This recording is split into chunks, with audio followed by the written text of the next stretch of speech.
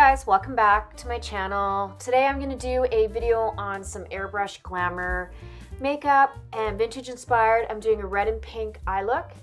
I'm just doing some skincare and some prep. And I'll list all the products down below in case you're interested. I love using modern tools to create vintage looks. I hope you're enjoying these videos. And please like, share, and subscribe. If you are, I appreciate your support.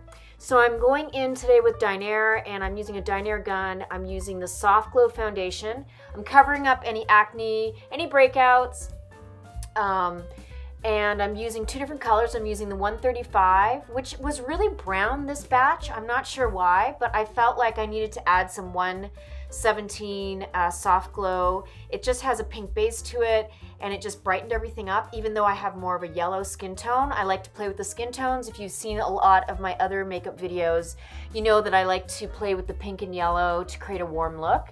And it's just a fun way to mix your makeup. And if you're a makeup enthusiast, I'm sure you already know that, or maybe not. So like I said, I will list the products down below. I'm going in with Vanity, which is a pink shimmer, which was really pretty, which kind of ties in with my whole pink theme this year, and I'm just kind of having fun changing up my colors.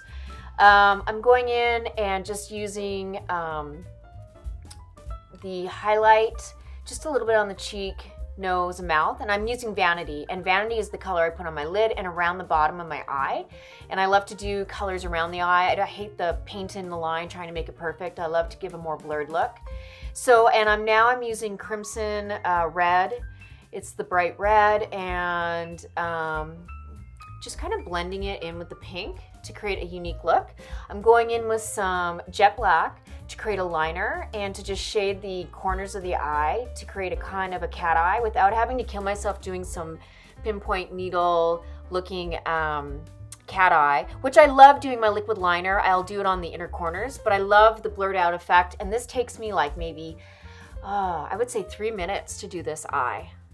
It's really quick and it works, and I love the ombre look, and I hope you guys do too. If you have questions, feel free to leave them down below. I've been doing a lot of fast, quick videos just because I think people attention spans are kind of bored and don't want to walk through every single step. So I went in with a black liquid liner. I'm using the Wet n Wild. They have a new one out which I love, and it's really affordable. It's like $5, and it's comparable to the Kat Von D, but way more product inside the actual liner.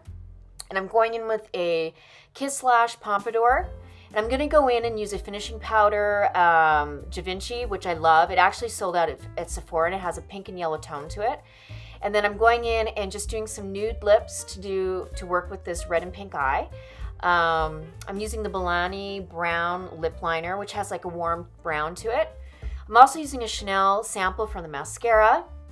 And I'm using the Aloe Kiss Glue because I've been doing a lash serum at night, and so I'm using less of the Duo. I love the Duo. It dries clear. It's probably the best, but I'm using the Aloe Clear White because I'm doing a lot of stuff with organic airbrush makeup. Today I'm using Dinair, but it's just you got to be careful what products you mix to make them work. So I'm going in and just doing a nude lip. I'm using the Milani Pink Gloss, and just doing this kind of cool little pinup vibe. Hope you guys like it. Thanks so much for joining me. Bye, guys.